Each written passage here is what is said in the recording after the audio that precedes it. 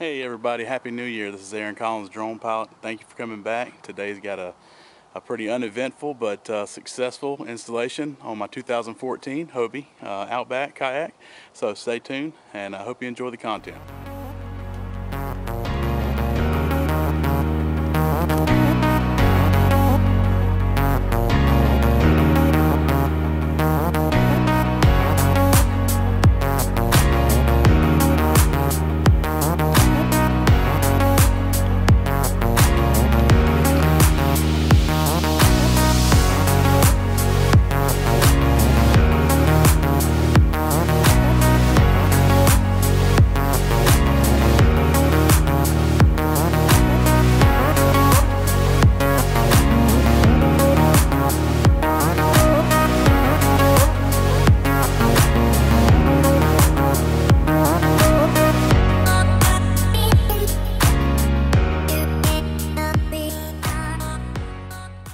Supposed to be putting in the Vibe kayak seat, or either Saturday, one of the two, and unfortunately 5 days shipping now during the holidays doesn't mean 5 days shipping.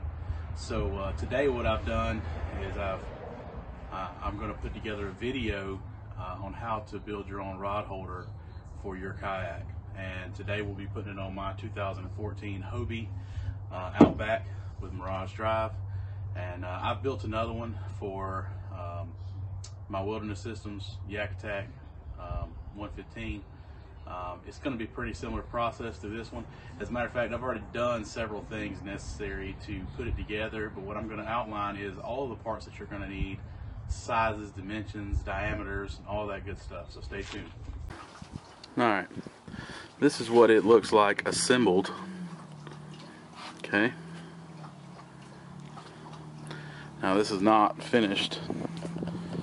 I still have to adjust wherever I want these trolling arms and also the heights of these rears, and I still have to shape the caps or the end pieces of the pipes themselves, which I'll show you how to do that too.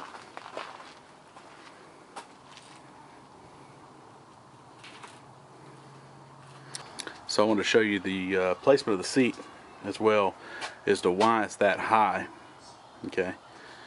So that pretty much everything's over my head, or right about as I turn around. That's just kind of how I prefer it to be.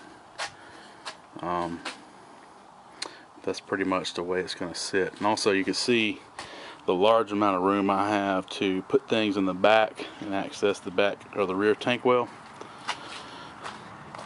In between that space, I'd say that's a good foot there. It makes it really easy to reach just behind your back and grab this thing. Now, if I'm going to do some piling fishing up under the bridge or something, this is probably not the ideal setup, because you know the rods are going to be into the bridge. So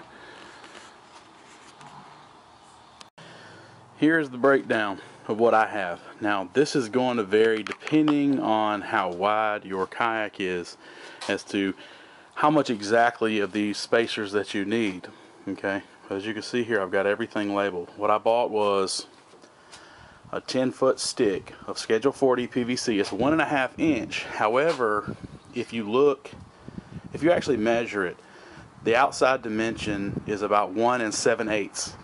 Okay, so but it'll be listed as 1.5 inch PVC. So as you can see here, I have all of the lengths on all the little pieces that I needed. Pretty much all the pieces that hold the rods are all 12 inches long. Okay, all the way around. So we need two 45s. Okay, one here for that outrigger that I have, another over here. Okay, and you have two 90s, one there and one across here. Okay, and you have 1, 2, 3, 4, 5 T's. Okay, now 2 of the T's go down into the kayak themselves here, and that is the molded piece that you have to do, which I'll show you how to do that as well. And you have 1, 2, 3, 4, 5 12-inch pieces. Okay, so if you're like me and you drive a car, what I did was I cut most of this in the Lowe's, my local Lowe's. I basically went ahead and cut 5 feet off of it, of the 10-foot stick, and so that it fit actually in my car. So, and you can use those for the rod holders. And if you don't want them that long, I like them a little long. I have I use spinning reels, and they have a really long butt on the rod, and I kind of like them to sit all the way down in there. Okay, well, this is what the exploded version looks like, along with the increments of the pipe that you need to cut if your kayak is the same as mine.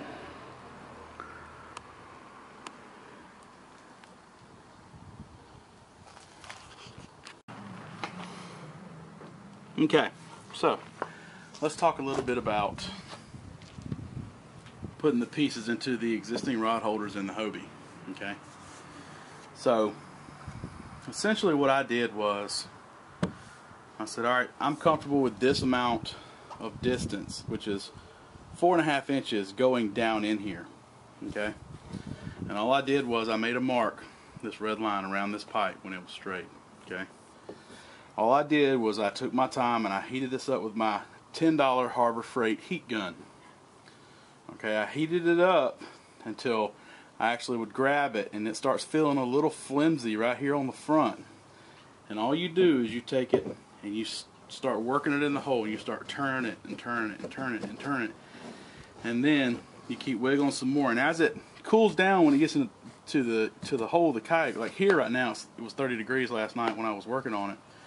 It's going to be cooling down pretty rapidly, which is actually a good thing, because you can get it too hot to where it just gets so flimsy that you can't push it down in there anymore. So that's something to think about, is to not get it too hot, to the point to where it has no rigidity to it. So anyway, you keep working it down in there,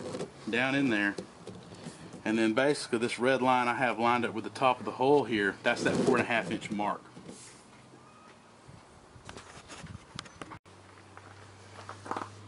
So when you're done making that,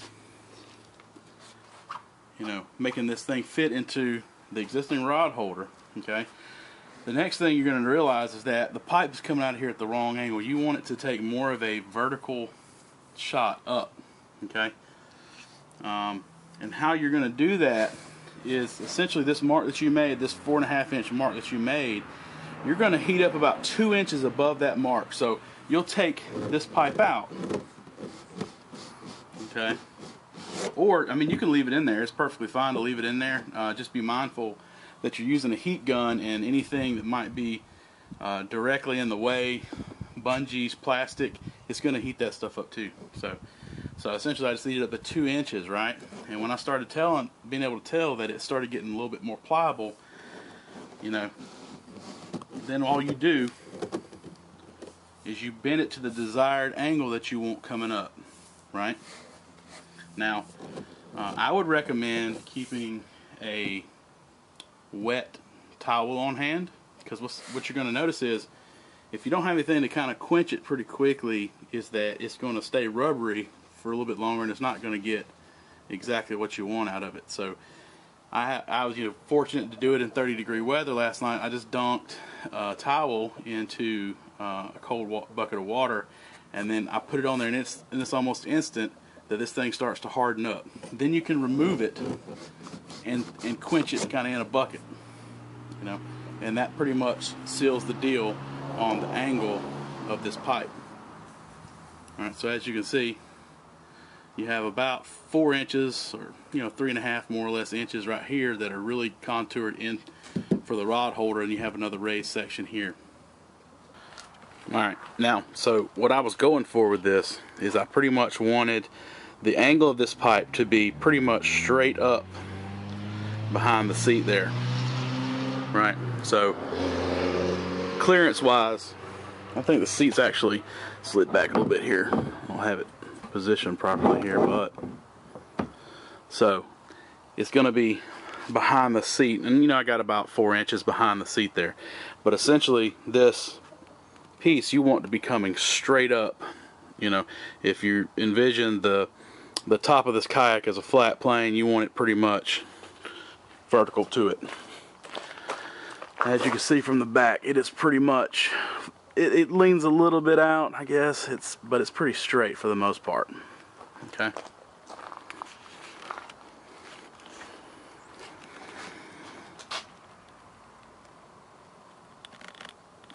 It sits about, you know, 3-4 inches outside of the seat there. And you know, the thing is that you need to think about when you're doing this too. This is the second one I've done. I'm by no means a professional at doing this. However, just know that if you don't get the angle just right the first time, it's okay, because you can just reheat it and move it to where you want it. You know, but essentially you want both of them to pretty much more or less match. But if they don't, that's kind of why I have some, I think, a little bit odd lengths of these pipes here, is because those angles may not be exactly the same here and there. So, you know, they're pretty close, but not exact. Okay, two things you're going to need. You're going to need some of this CPVC or PVC purple primer. Okay, and you're going to need some of the all-purpose cement, or any kind of cement, you know, for PVC, CPVC, and ABS. Okay, this just happens to be a multi-purpose. Okay, now something that I learned when building the first one is that if you really want the paint to stick, you should take some of your primer and coat the pipes that you're working with it. Okay, here is the one for my Wilderness Systems kayak. Okay, and I've been using this for, I don't know, maybe 6 months or so, and using that primer seems to have done the trick. I have no, you know, chip and paint or anything like that. There's obviously some hard knocks where it's been thrown around and put in the back of the car, but for the most part it holds up really, really nice.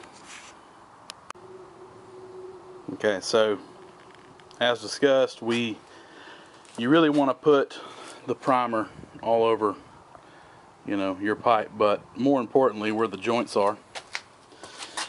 You know, when you're ready to put it together, which I'm not at this point in the video, you want to clean these pipes off really nicely. Okay, and you're just going to spread primer, you know, about 1 inch, because that's what it goes into the joint, is about 1 inch.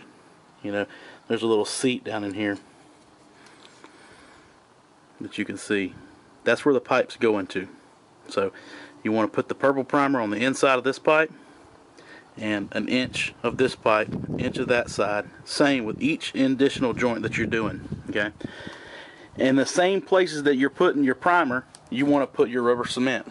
Now, unless you're fully ready for that thing to be stuck for good, I don't recommend putting any rubber cement on there. Okay, make sure that the angles and everything that you have is exactly what you want, because it takes about 30 seconds and it's pretty set. So keep that in mind when you're putting it together.